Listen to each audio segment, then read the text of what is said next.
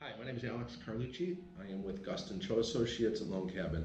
I'm here to talk to you about having two FHA loans or you buying a new house with an FHA mortgage once you have an FHA mortgage. So there's only four scenarios that allow you to do this. The first one, the most common one, is when you get relocated by your company and you're forced to move 100 miles away.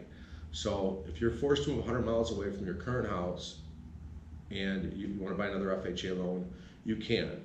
So that's the first scenario. The second scenario is if you, let's say you're divorced, let's say you've got two kids, and let's say you're going to get remarried to another person who has two kids. If you get married, you have to be married, you can't be engaged, but once you get married, you can prove that your dependents went from 2 to 4 or 2 to 5. You got more dependents now than you had before. That's the key, more dependents. Then you've increased in family size, then you can buy a bigger house, even a mile away from your house. FHA. Now, in that situation, you must have 25% equity in the house that you're leaving. Otherwise, you can't do it. So you have to prove that your family size is growing and you need a bigger house, and you have to have 25% equity in the house that you're leaving. So that's the second one. The third one is almost the same as the fourth one. This kind of gets into the weeds of things, and I made a mistake with a borrower, and I figured it out before he wrote a contract, but I almost sent the guy out buying a house. So to be eligible for another one, let's say you co-signed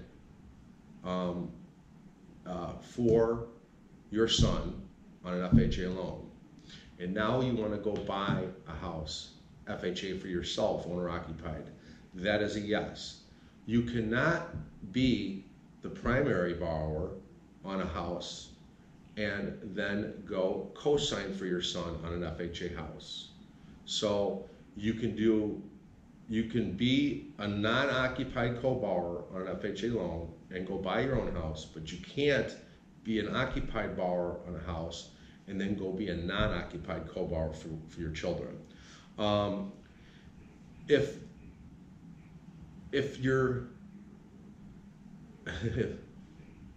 you're also, he can do this if you are the borrower vacating a house that has a co-borrower in the house that's staying in the house, and you're going to buy a new house, FHA.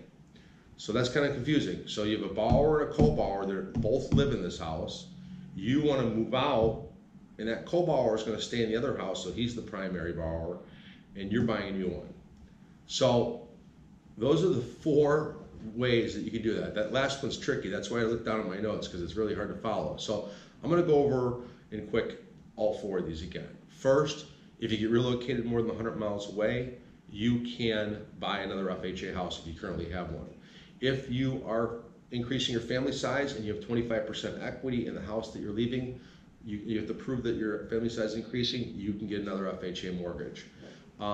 If you're currently a non-occupied co-borrower, so you co-sign for your child on a house that's FHA, and you are going to go buy your own house, FHA, you can do that.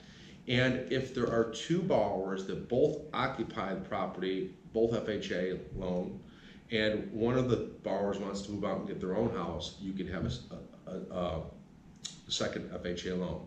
Those are the only four situations where you can do it. There's no others.